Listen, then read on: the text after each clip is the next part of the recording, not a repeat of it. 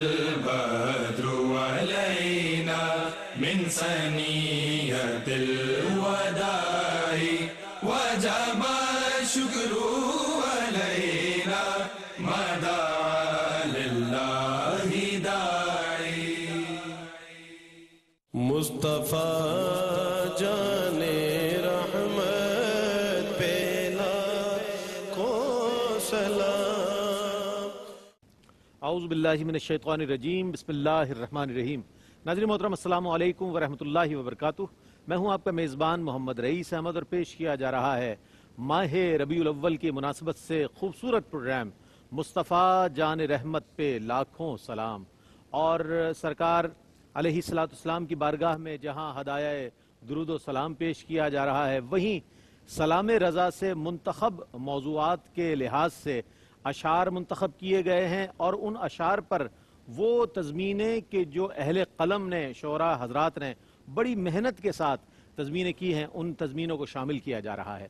آج جرأت مصطفیٰ صلی اللہ علیہ وآلہ وسلم کے حوالے سے جو اشعار منتخب ہوئے ہیں اور جن کی تضمینیں آج منتخب ہوئی ہیں، انشاءاللہ اس پر کلام ہوگا۔ جرأت مصطفیٰ میں آج دیکھیں گے آپ کے غزوات کا ذکر آئے گا، سرکار علیہ السلام کی جرأت و بہادری کا ذکر آئے گا۔ آج سرکار علیہ السلام ایک سپہ سالار اعظم کے طور پر بھی نظر آئیں گے آج کی گفتگو میں۔ دیکھیے گا کہ انشاءاللہ کتنا خوبصورت موضوع اور کس قدر عمدہ گفتگو ہمارے مہمانان گرامی آپ کی خدمت میں پیش کریں گے۔ اعلیٰ حضرت عظیم البرکت شاہ احمد رضا خان فاضل بریلوی رحمۃ اللہ تعالیٰ علیہ نے، جیسا کہ آپ جانتے ہیں کہ اس سلام میں 171 اشعار نظم فرمائے، اور ان 171 اشعار میں اس قدر تنوع نظر آتا ہے کہ سرکار علیہ السلام کی سیرت مبارکہ بھی نظر آتی ہے، سرکار علیہ السلام کے شمائل مبارکہ بھی نظر آتے ہیں، سرکار علیہ السلام کے خصائل مبارکہ بھی نظر آتے ہیں، سرکار علیہ السلام کے اصحاب و اہل بیت اطہار رضوان اللہ تعالی علیہم اجمعین کا بھی ذکر نظر آتا ہے، سرکار کے خانوادہ نبوت کا بھی ذکر آتا ہے۔ یہ تمام چیزیں جو ہے آپ اس سلام میں، تو کہنے والوں نے کہا، بجا کہا کہ یہ جو ہے سلام بنیادی طور پر ایک منظوم سیرت نظر آتی ہے سرکار علیہ السلام کی۔ تو آئیے آج آغاز کریں گے ہم تعارف سے۔ ہمارے درمیان موجود ہیں ممتاز و معروف عالم دین علامہ مفتی محمد اسماعیل نورانی صاحب۔ السلام علیکم ورحمۃ اللہ وبرکاتہ۔ وعلیکم السلام ورحمۃ اللہ وبرکاتہ۔ اور آپ کے ساتھ تشریف فرمائے ممتاز و معروف عالم دین علامہ حافظ اویس احمد صاحب، ماشاءاللہ بہت عمدہ گفتگو فرماتے ہیں، بہت عمدہ مطالعہ رکھتے ہیں۔ تشریف فرما ہے، السلام علیکم ورحمۃ اللہ۔ وعلیکم السلام ورحمۃ اللہ۔ اور ہمارے دائیں جانب تشریف فرما ہے ممتاز و معروف ثنا خان پاکستان کے جناب حسان بن خورشید، السلام علیکم ورحمۃ اللہ وبرکاتہ۔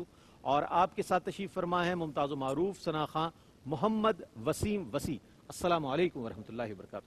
ہمارے ثنا خان حضرات، پہلا بند آج کا جو منتخب کیا گیا ہے، تضمین پہلے شعر کی پیش کریں گے انشاءاللہ، اس کے بعد پیش نظر یہ بات رہے کہ جرأت مصطفیٰ صلی اللہ علیہ وآلہ وسلم آج کے ہمارے پروگرام کا موضوع ہے۔ بسم اللہ۔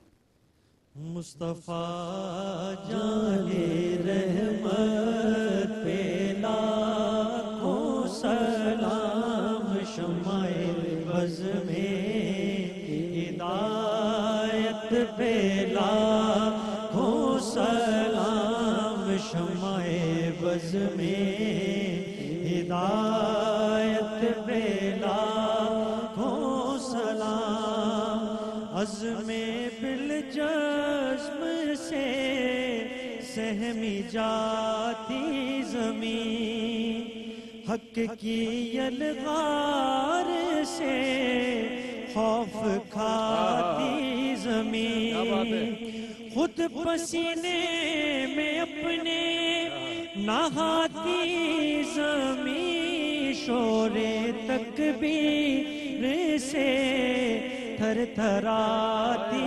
زمین، جنبش جیش نصرت پہ لاکھوں سلام، مصطفیٰ جان رحمت پہ لاکھوں سلام، شمع بز میں ہدایت پہ لاکھوں سلام۔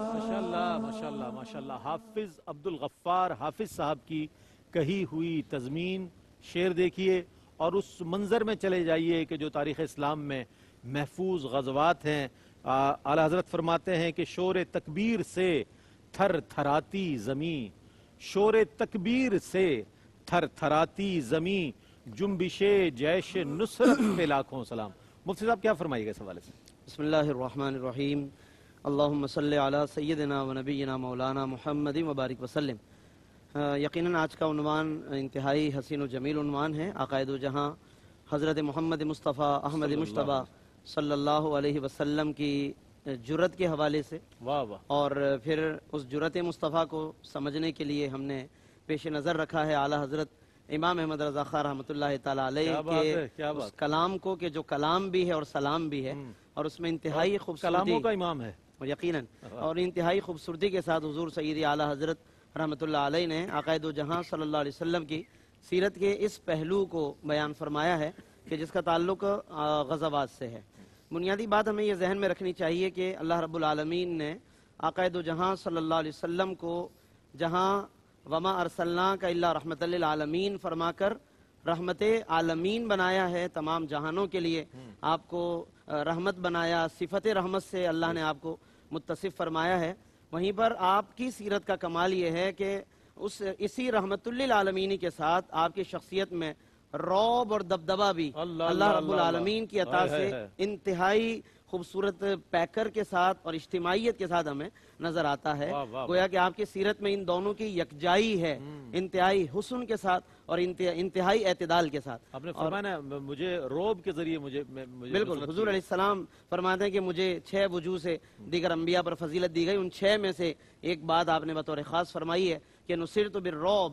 بعض روایتوں میں آیا کہ مسیرت شہر، 1 مہینے کی مسافت تک اللہ نے میرا رعب طاری فرما دیا ہے کہ اگر دشمن اگر 1 مہینے کی مسافت پر ہو، اللہ نے اس کے دل میں یہاں سے میرا رعب اس پر قائم فرما دیا ہے. اب یہاں دیکھیے حضور کا کمال یہ ہے کہ ایک طرف اتنا کمال رعب، اتنا کمال دبدبہ کہ 1 مہینے کی مسافت پر دشمن کانپ رہا ہے، اور دوسری طرف آپ کے ہی دامن میں غلاموں کو پناہ بھی مل رہی ہے. یہ حضور علیہ السلام کی سیرت کا کمال ہے. حضرت سیدنا مولا علی رضی اللہ عنہ اسی حسن کو کتنی خوبصورتی سے بیان کرتے ہیں. فرماتے ہیں کہ اذا رآہ بدیہتن، کہ جب آپ صلی اللہ علیہ وسلم کو اچانک کوئی دیکھتا تھا، ہا بہو، اس پر ایک ہیبت کی کیفیت طاری ہو جاتی. وَإِذَا خَالَتَهُ مَعْرِفَةً أَحَبَّهُ، اور جب کوئی حضور کی معرفت کے ساتھ، پہچان کے ساتھ آپ کے قریب آتا تو آپ سے وہ محبت کرنے لگ جایا کرتا. یعنی یہاں ہیبت بھی ہے، محبت بھی ہے، دبدبہ بھی ہے، اور رحمت بھی نظر آ رہی ہے. حضور علیہ السلام نے اپنی ذات میں، صفات میں رحمت ہی کو غالب رکھا ہے، اور دبدبے اور رعب جو اللہ نے آپ کو عطا فرمایا اس کو آپ نے کبھی اپنی ذات کے لیے استعمال نہیں کیا. یعنی اللہ نے اگر یہ صفت جرت آپ کو بخشی ہے، اگر اللہ نے آپ کو یہ دبدبہ عطا فرمایا تو یہ بھی امت کی حفاظت کے لیے ہے. یعنی حضور کا دبدبہ، حضور کی جرت، یہ دین کی حفاظت کے لیے ہے. پھر یہ جذبہ، یہ جرت منتقل ہوئی آپ کے صحابہ میں. یہاں جو آج ہم اشعار پڑھ رہے ہیں تو اعلیٰ حضرت رحمۃ اللہ علیہ نے یہاں پر حضور کے صحابہ کی تعریف کی ہے کہ شور تکبیر سے تھر تھراتی زمین، کہ جب اللہ اکبر کے نعروں کے ساتھ صحابہ نے میدان بدر میں قدم رکھا ہے تو معلوم ہوتا ہے کہ دیواریں اللہ اکبر سے گونج رہی ہیں. اور پھر کہتے ہیں کہ جنبش جیش نصرت پہ لاکھوں سلام، یعنی جیش نصرت، یہ جیش لشکر کون تھا؟ یہ صحابہ کرام کا لشکر ہے. یعنی صحابہ کی تعریف سے اعلیٰ حضرت حضور کی تعریف کر رہے ہیں، کیونکہ ان صحابہ میں جرت آئی کہاں سے؟ بارگاہ رسالت سے آئی. جس کے صحابہ اتنے باکمال ہو، جس کے صحابہ اتنے جرت مند ہو، جن کے صحابہ کی زبان میں اتنا اثر کہ زمین تر تھرا اٹھے، پھر عقائد و جہاں کے اللہ اکبر کا کیا کہنا. اور حضرت علی یہی فرماتے ہیں ایک مقام پر کہ حضور علیہ السلام کی بہادری کا عالم یہ تھا. فرماتے ہیں اذا اشتد الباس، کہ جب جنگ اپنے عروج پر پہنچ جاتی، واحمرت الحدق، اور نگاہیں سرخ ہونے لگ جاتی، غیظ و غضب اپنے عروج پر ہوتا، تو کننا نتقی برسول اللہ صلی اللہ علیہ وسلم، ہم حضور کے دامن میں پناہ لیا کرتے تھے.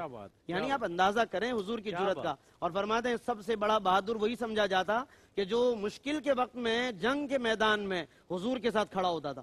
حضور کے ساتھ ٹھہرنا آسان نہیں ہوتا تھا. یعنی سب سے بڑے بہادری کی پہچان بن گئی یہ بات کہ جو آقا دو جہاں کے ساتھ کھڑا ہے وہ فرمایا بہادر ہے. یعنی حضور علیہ السلام کو اللہ نے وہ کمال بہادری. اور اعلیٰ حضرت اسی لیے فرماتے ہیں سیدنا امیر حمزہ کے بارے میں کہ ان کے آگے وہ حمزہ کی جاں بازیاں، ان کے آگے، یعنی یہ جو ان کے آگے کا لفظ ہے یہ حضور کی تربیت کا اشارہ ہے. حمزہ میں بھی اگر جاں بازی آئی ہے بطفیل سرکار دو عالم ہے. فرماتے ہیں ان کے آگے وہ حمزہ کی جاں بازیاں، شیر غران سطوت پہ لاکھوں سلام. تو یہ سب شیر غران سطوت ہیں. جتنے صحابہ ہیں اللہ نے انہیں عقائد و جہاں کی جرت کا فیض عطا فرمایا ہے. اسی وجہ سے یہی وجہ ہے کہ سیدنا فاروق اعظم میں ہمیں وہ جرت علی وجہ الکمال نظر آتی ہے اور دیگر اصحاب میں نظر آتی ہے. عقائد و جہاں صلی اللہ علیہ وسلم کو اللہ نے ایک خاص وصف رعب بھی عطا فرمایا, وصف رحمت بھی عطا فرمایا اور دبدبہ بھی عطا فرمایا. لیکن آپ صلی اللہ علیہ وسلم نے اس رعب کو کبھی اپنے لیے استعمال نہیں کیا بلکہ ہمیشہ دین کی حفاظت کی. بس اس میں یہ میسج ہے کہ اگر آج ہمیں بھی اللہ کوئی منصب دے, کسی کو رعب, کسی کو جلال و جاہ و جمال و جلال, تو وہ اپنے لیے نہیں بلکہ دین کے لیے استعمال کرے, دین کے تحفظ کے لیے اور دین کی بقا کے لیے. تو میں سمجھتا ہوں کہ یقیناً یہ سرکار دو عالم صلی اللہ علیہ وسلم کا وہ فیضان جرت کہلائے گا, فیضان رعب ہوگا کہ جو یقیناً اس نے اختیار کیا اور دین کو اس نے فائدہ پہنچایا. اللہ اکبر, سبحان اللہ سبحان اللہ. ناظرین محترم, بہت اچھے انداز میں مفتی صاحب نے فرمایا کہ جہاں سرکار علیہ الصلوۃ والسلام کی رحمت کا ذکر ہوتا ہے, سرکار علیہ الصلوۃ والسلام کی شفقت کا ذکر ہوتا ہے, وہیں تاریخ ہمیں یہ بتاتی ہے, تاریخ اسلام اور غزوات یہ بتاتے ہیں کہ سرکار علیہ الصلوۃ والسلام کی جرت مندی کا کیا معیار تھا جس کے حوالے سے آپ نے ذکر فرمایا. اور اسی جرت مندی کو ہم یہ دیکھتے ہیں کہ جہاں مورخین نے اپنی تاریخ کے حوالے سے رقم کیا, محفوظ کیا, وہیں غیر مسلموں نے بھی, مستشرقین نے بھی سرکار علیہ الصلوۃ والسلام کے اس وصف خاص کو جو ہے تحریر کیا اور اعتراف کیا اس بات کا کہ پیغمبر اسلام نے جس انداز میں اسلام کو لوگوں تک پہنچایا, کم عرصے میں کوئی مذہب اتنی تیزی سے پھیلا ہوگا جتنا کہ اسلام پھیلا ہے. تو ناظرین محترم, اسی حوالے سے میں چاہوں گا چند کلمات, علامہ صاحب بھی اس شعر پر ضرور انشاءاللہ روشنی ڈالیں گے, لیکن اس سے پہلے ایک وقفہ ہے, وقفے کے بعد لوٹیں گے انشاءاللہ. آپ ہمارے ساتھ رہیے گا. آپ کا خیر مقدم ہے مصطفیٰ جان رحمت پہ لاکھوں سلام. آج موضوع ہے جرت مصطفیٰ صلی اللہ علیہ وآلہ وسلم. حافظ عبد الغفار حافظ صاحب کی ماشاءاللہ تضمین شامل کی گئی. اب جو تضمین شامل کر رہے ہیں ہم, حافظ عبد الغفار حافظ صاحب کی تضمین ہے, انہوں نے بھی اعلیٰ حضرت کے سلام پر تضمین کی. اور دوسری جو تضمین شامل کریں گے وہ بشیر حسین ناظم کی تضمین ہے. بشیر حسین ناظم ایک کہنا مشق شاعر, ایک ایسے شاعر کہ جو اردو, فارسی, عربی, پنجابی میں کئی زبانوں میں شاعری کرتے ہیں اور شاعر حفظ زبان کہلاتے ہیں. بشیر حسین ناظم کی تضمین بھی شامل کریں گے. میں چاہوں گا کہ ہمارے ثنا خان حضرات یہ دونوں بند پیش کریں. مصطفیٰ جان رحمت پہ لاکھوں سلام, شمع بز میں ہدایت پہ لاکھوں سلام, شمع بز میں ہدایت پہ لاکھوں سلام.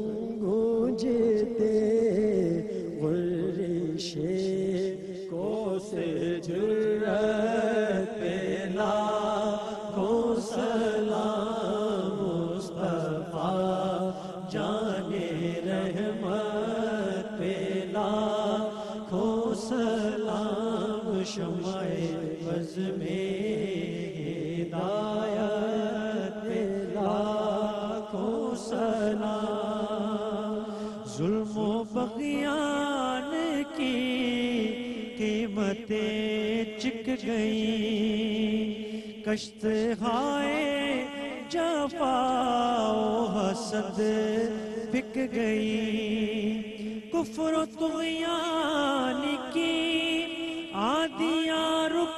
गई, जिसके आगे खींची गर्दने झुक गई, उस खुदा दाद शौकत पे लाखों सलाम। मुस्तफा जाने रहमत पे लाखों सलाम। शमाए बज़ में हिदायत पे लाखों सलाम। सुभान अल्लाह सुभान अल्लाह। हाफिज अब्दुल गफ्फार हाफिज साहब ने जो तज़मीन की इस शेर पर, वो तो की ही है, लेकिन आला हजरत ने जो शेर कहा बड़ा कमाल, और हमें उस तारीख की तरफ, उन गज़वात की तरफ हमारी तवज्जो मबजूल कराता हुआ। शेर के नारा हाय दिलेरा से बन गूंजते, नारा हाय दिलेरा से बन गूंजते, गुर्रिशे कोसे जुर्रत पे लाखों सलाम। अल्लामा साहब क्या फरमाएगा इस हवाले से? बिस्मिल्लाहिर्रहमानिर्रहीम। इस तज़मीन में और इन अशार में आप सल्लल्लाहु अलैहि वसल्लम की उस कैफियत को बयान किया गया है कि रब्बे कायनात की तरफ से जब आपको ऐलान होता है, या अय्युहर रसूल बल्लिग मा उन्ज़िला इलैका मिर रब्बिक, कि अपने रब ने आपको जो अता किया है पहुंचा दें। वाह। उस हक को पहुंचाने के लिए जब मुस्तफ़ा की सदा बुलंद होती है तो बन गूंजते हैं। हाँ। और हुजूर की वो सदा कभी मक्का की वादी में गूंजती है, अल्लाह अल्लाह अल्लाह, कभी घाटियों में गूंजती है, कभी पहाड़ों पे गूंजती है, कभी वादियों में गूंजती है।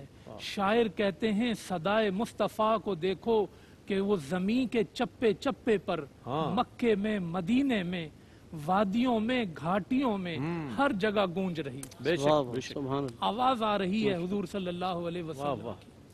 और फिर आप सल्लल्लाहु अलैहि वसल्लम का वो जो लश्कर आपके साथ है, लश्कर मुस्तफवी शेरान यज़दा, वो भी हुजूर के साथ जब नारे तकबीर बुलंद करते हैं, पैगाम मुस्तफ़ा को आगे पहुंचाते हैं, शेरान यज़दा की उस तकबीर से भी वादियां गूंज रही हैं, बन गूंज रहे हैं। और फिर ये जो फरमाया कि वो जो हक की आवाज है, यानी अल्लाहु अकबर की सदा है, बेबाक सदा है, उससे भी जो है वो गलियां और वादियां जो हैं वो गूंज रही हैं। और फिर आला हजरत रहमतुल्लाह अलैह ने कमाल किया, फरमाते हैं कि गुर्रिशे, यानी वो जो एक रोब की कैफियत है जिसकी अभी बात की गई, आप सल्लल्लाहु अलैहि वसल्लम का एक रोब था। और कोस कहते हैं दूरी को, मसाफत को, यानी मसाफत से वो जो रोब तारी कर दिया गया आप सल्लल्लाहु अलैहि वसल्लम की जात से, उसका तज़किरा फरमाया है कि आप सल्लल्लाहु अलैहि वसल्लम को ऐसा रोब अता किया गया और ऐसा हसीन इम्तिजाज अता किया गया कि जो आपकी मजलिस में आके बैठ रहा है उसे ये लग रहा है कि मुस्तफ़ा सबसे ज्यादा मुझे चाहते हैं। अल्लाह अल्लाह अल्लाह। ये रहमत आलमी है। और रोब का ये आलम है कि आंखें मुस्तफ़ा की तरफ उठती नहीं। अल्लाह अल्लाह। हुजूर सल्लल्लाहु अलैहि वसल्लम को आंख भर के देख नहीं पाते। ये वो रोब और रहमत की वो जो आमेजिश है, वो इम्तिजाज है, वो भी बारगाह मुस्तफ़ा में हमें नजर आता है। और रोब का ये आलम हदीस में आता है कि आप सल्लल्लाहु अलैहि वसल्लम अपने साहबा किराम के साथ एक गज़वे पर तशरीफ ले जाते हैं, तो जिनके साथ आमना सामना होता है वो फरार हो जाते हैं, चले जाते हैं।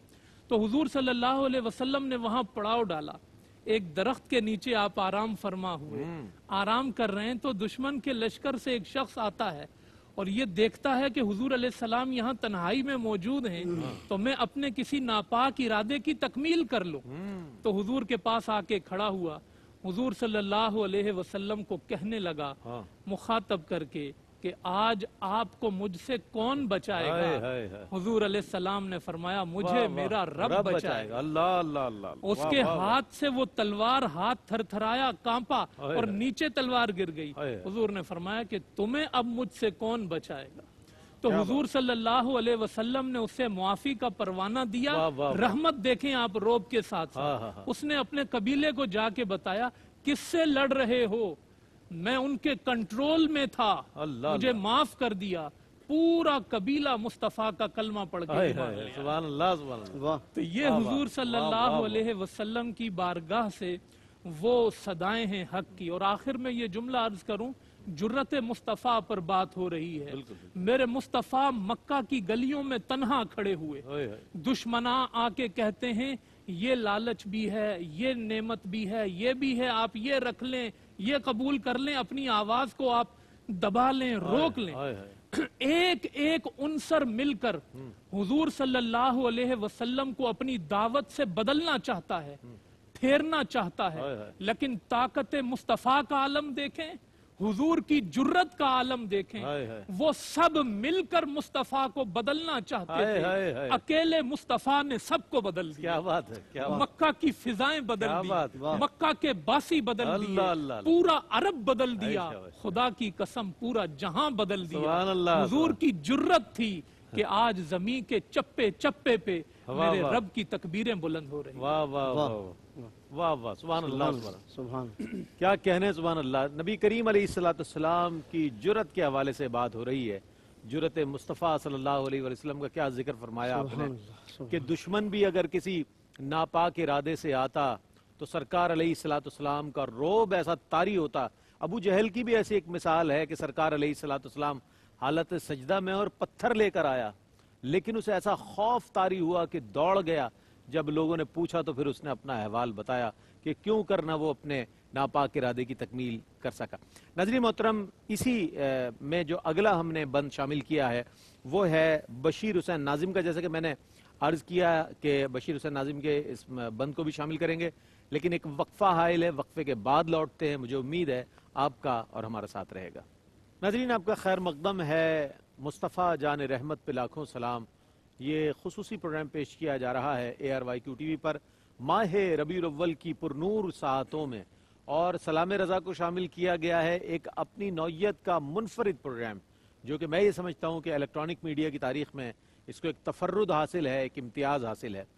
جو بند رہ گیا تھا اس پر ہم کلام کریں گے, اور انشاءاللہ مفتی صاحب اس پر کلام فرمائیں گے کہ جس کے آگے کھنچی گردنیں جھک گئیں, اس خدا داد شوکت پہ لاکھوں سلام. مجھے تو قبول اسلام سے پہلے سیدنا فاروق اعظم رضی اللہ تعالیٰ عنہ کی زندگی سامنے میرے ہے, اور حضرت ابو سفیان جنہوں نے اسلام قبول نہیں کیا تھا, اگر ان کی زندگی کا بھی احوال دیکھیں, اور بڑے بڑے وہ لوگ کہ جو مخالف تھے جب وہ سرکار علیہ السلام کی بارگاہ میں حاضر ہوئے تو ان کی گردنیں سرکار کے ادب میں جھک گئیں. کیا فرمائیے گا حضرت؟ جی بلا شبہ یہ آقا دو جہاں صلی اللہ علیہ وسلم کا بہت بے مثال معجزہ ہے کہ آپ کے سامنے, آپ کی دلیل کے سامنے, آپ کی تبلیغ کے سامنے, آپ کے قول تو قول, آپ کے چہرے کے سامنے, چہرے کے نور کے سامنے جو بھی گردنیں تنی بھی تھی اور کھچی, اعلیٰ حضرت کھچی کا لفظ فرما رہے ہیں, کھچی کا مطلب ہوتا ہے اکڑی ہوئی گردن, وہ سب کی سب جھکی ہیں آقا دو جہاں صلی اللہ علیہ وسلم کے سامنے. اور اس کا سب سے بڑا منظر, ان کھچی گردنوں کے جھکنے کا منظر اگر دنیا نے دیکھا ہے فتح مکہ کے موقع پہ دیکھا, جب سارے سرداران قریش سامنے ہیں, آقا دو جہاں اور آپ کے اصحاب اور غلاموں کو پوری طرح قدرت حاصل ہے بدلہ لینے کی, لیکن ایسے موقع پر آقا دو جہاں صلی اللہ علیہ وسلم کیا فرماتے ہیں, لا تسریبا علیکم الیوم, یعنی گردنیں جھک گئیں, بس اتنا کافی ہے. نظر آ گیا کہ انہوں نے مان لی یہ بات کہ اسلام حق ہے, الاسلام یعلو ولا یعلا علیہ, اسلام بلند ہونے کے لیے آیا ہے اور اس پر کوئی بلند نہیں ہو سکتا. ان کی گردنیں جھک گئیں. یہ یہاں پر بات واضح ہو گئی کہ اسلام کو اصل میں بلندی حاصل ہے. چنانچہ جب حضور علیہ السلام نے ان سے پوچھا کہ تمہیں مجھ سے کیا امید ہے, کیا امید ہے, تو انہوں نے کہا کہ انت اخن کریم و ابن اخن کریم, یا رسول اللہ آپ بہترین معزز بھائی ہیں, معزز بھائی کے بیٹے ہیں. تو اصل صرف یہ منظر دکھانا تھا کہ دیکھ لو آج فتح مکہ کے موقع پر کہ جس کے آگے کھچی گردنیں جھک گئیں, اس خدا داد شوکت. تو آقا دو جہاں کو اللہ نے یہ شان و شوکت, یہ سطوت, یہ غلبہ اور یہ جرت عطا فرمائی کہ جس کی وجہ سے اللہ نے پھر فتح مکہ کی دولت اور نعمت مسلمانوں کو عطا فرمائی. سبحان اللہ. ناظرین محترم, اگلا جو ہم بند شامل کر رہے ہیں تضمین ہے بشیر حسین ناظم صاحب کی, اعلیٰ حضرت کے شعر کے ساتھ انشاءاللہ پیش کریں گے ہمارے ثنا خان. مصطفیٰ جان رحمت پہ لاکھوں سلام, شمع بز میں ہدایت پہ لاکھوں سلام, شمع بز میں ہدایت پہ لاکھوں قلب و جان کی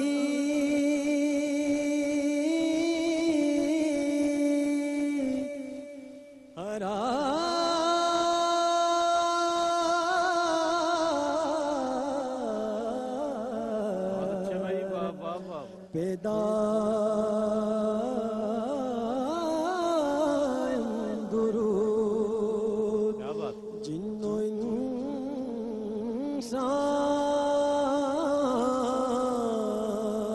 کی چاہت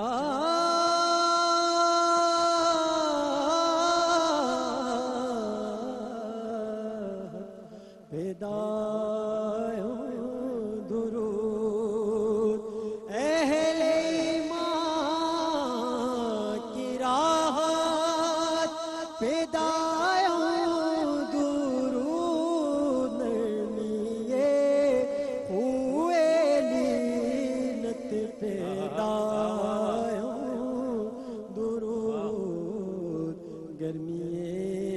شان ستور لاکھوں سلام مصطفیٰ جان رحمت لاکھوں سلام شمع بز میں ہدایت پہ لاکھوں سبحان اللہ سبحان اللہ سبحان اللہ سبحان اللہ۔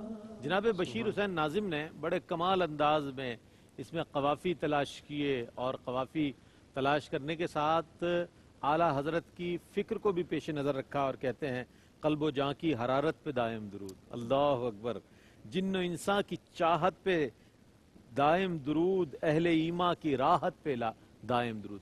ناظرین محترم، اس شعر کے حوالے سے میں یہ سمجھتا ہوں کہ علامہ صاحب گفتگو فرمائیں گے، اور یہ جو اس میں ترکیب استعمال ہوئی ہے، میں سمجھتا ہوں کہ اردو ادب میں بھی، اردو شعر و ادب میں اگر ہم اس ترکیب کو تلاش کرنا چاہیں تو آسانی سے دستیاب نہیں ہوگی کہ نرمی خوئے لینت پہ دائم درود، نرمی خوئے لینت پہ دائم درود۔ فرمائیے کچھ۔ ایک تو جو تضمین میں ہم دیکھتے ہیں کہ شاعر نے کمال کی بات کہی، فرماتے ہیں کہ دل سب کے پاس ہے، ہاں، جاں سب کے پاس ہے، ہاں، مگر سن لو قلب و جاں کی حرارت مصطفیٰ ہیں، سبحان اللہ، اور قلب و جاں کی حرارت مصطفیٰ پر دائم درود۔ پھر کہتے ہیں کہ وہ حبیب اور وہ محبوب کہ جو رب کے محبوب تھے تو کیوں نہ ہو کہ وہ جنوں کے بھی محبوب ہیں، وہ انسانوں کے بھی محبوب ہیں، اور پھر جس چاہت کے ساتھ ان کی بارگاہ میں یہ سب حاضر ہیں اس چاہت پہ بھی دائم درود۔ کیا بات ہے، کیا بات۔ اور پھر اہل ایمان کو سکون کہاں ملتا ہے، راحت کہاں ملتی ہے، اہل ایمان کی راحت مدینے میں ہے، سبحان اللہ، آقا نامدار محمد ربی صلی اللہ علیہ وسلم ہی مسلمانوں کی راحت ہیں، ان پہ دائم درود۔ پھر اعلیٰ حضرت کا کمال دیکھیے، نرمی خوئے لینت پہ دائم درود۔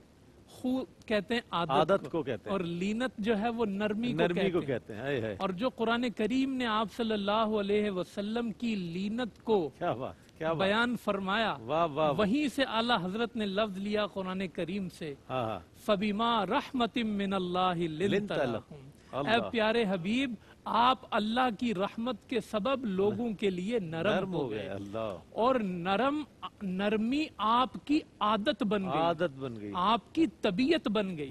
ایسا نہیں کہ کسی موقع پر مخصوص حالات میں کسی نرمی کا اظہار، نہیں، یہ ان کی خو ہے، یہ ان کی عادت ہے۔ دوسرے مقام پہ فرمایا محمد الرسول اللہ والذین معہ اشداء علی الکفار رحماء بینہم، آپس میں بڑے رحم دل ہیں۔ اور اگلے شعر میں اس امتزاج کا لطف دیکھیے رئیس بھائی، گرمی شان سطوت پہ لاکھوں، یہ وہ ہے اشداء علی الکفار رحماء بینہم۔ تو اس ایک شعر میں حضور کی لینت بھی بیان ہو رہی ہے، حضور کی ادائے رحمت بھی بیان ہو رہی ہے، اور حضور کی جرت، سطوت، شان و شوکت، حضور کی بلندی، حضور کا روب، اور حضور کی ذات سے مجلس دنیا کی حرارت بھی بیان ہو رہی ہے۔ فرمایا گرمی شان سطوت پہ لاکھوں سلام، گرمی شان سطوت پہ۔ کیا فرمائے گا مفتی صاحب، کیا خوبصورت تراکیب اعلیٰ حضرت بیان فرما رہے ہیں،